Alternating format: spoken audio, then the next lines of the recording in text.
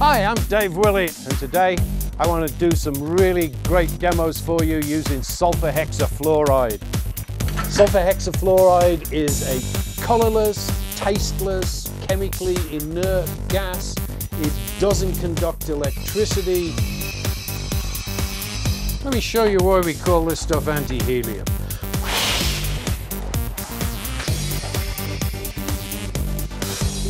Instead of making my voice go up like helium, this makes my voice go down.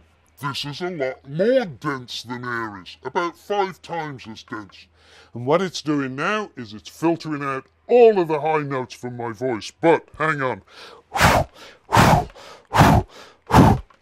It's also stopping the oxygen getting to me.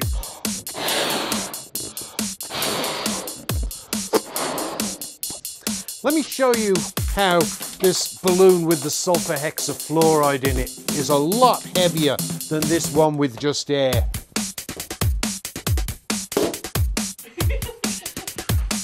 Alright, so let's get this filling. Now, you might wonder what we use sulfur hexafluoride for.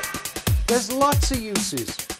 It's used as the gas between double pane windows to provide sound insulation. We fill electrical transformers with it because it just will not conduct electricity. It's a very, very good insulator.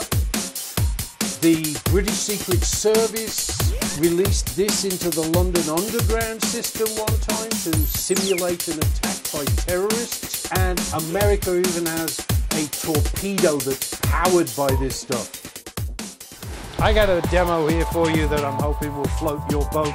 Well, at least float my boat for me. I'm going to make a boat out of this aluminum foil, and I'm going to see if I can float it in that gas for you. So, here we go. Let's make a nice boat shape here. Not exactly too elegant, but I think it'll work.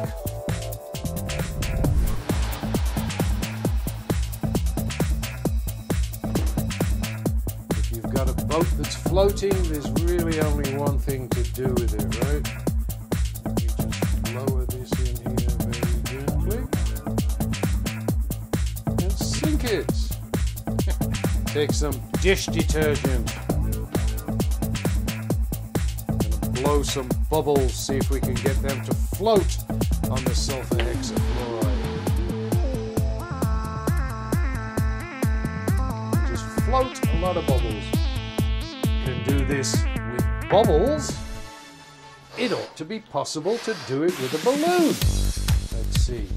And it doesn't just float, it bounces. Now, you can tell that there's still stuff in there. Because if I light this candle, we'll be able to tell what height this is at. Now, obviously not there. So as we come down, yep, right there. Now, this ought to put this flame right out. And sure enough it does. So, who wants more fire?